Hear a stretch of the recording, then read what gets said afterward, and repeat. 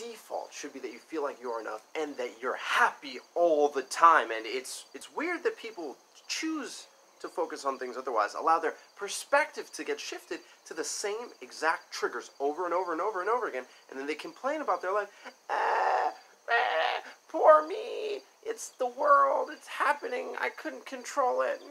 And I just see them go from like, yay, I'm happy because things are going my way, to the world is over. So a great way to avoid falling into the world is over is to shift your perspective from a place of I'm not enough to I'm enough. I'm not happy to I'm happy. And you being the thing that shifts your perspective, not relying on external stimulus, validation, ego gratification, things going your way the way you wanted versus not the way you wanted, and taking away that value that you place on those things and that connection that it gives, that you assume it gives to you in terms of your worth and how you can feel. Now, granted, tragedy happens, and it's tragic when tragic things happen, but how severely will you get thrown into reaction? When there's a trigger, whether it be like external stimulus, whether it be like your internal thoughts, you got to stop and just make yourself more self-aware. Raise that self-awareness. Harness that superpower that you have. You have the ability to become more self-aware of why did I fall into reaction so severely right there?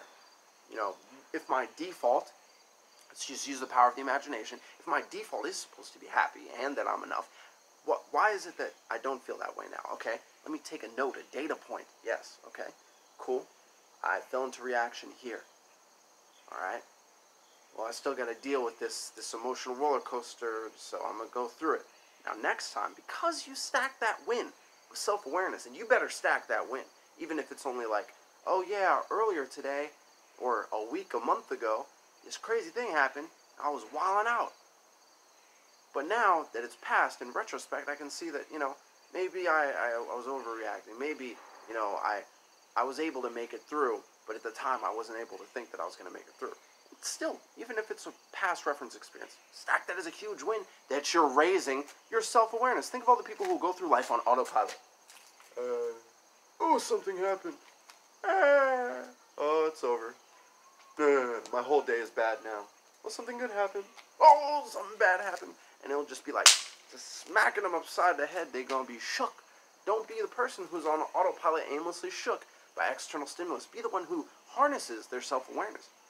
Now, when you stack these wins, huge wins, next time you fall into reaction, you have a reference experience that you stacked and grounded in a place of, oh, wait, this is a trigger. Last time I was triggered by something that made me feel like this, like I'm not enough, like I shouldn't be happy. I'm going to fall into reaction less. And say you would have fallen into reaction on a scale of like 100 out of 10. Just, the world's over. Then this time, because you're more self-aware, you're like, whoa, 97% reaction. I actually remembered that I'm falling into reaction. Then the next time, stacking that win as well, because you're adding to that self-awareness, you're like, oh, well, this time 90% reaction.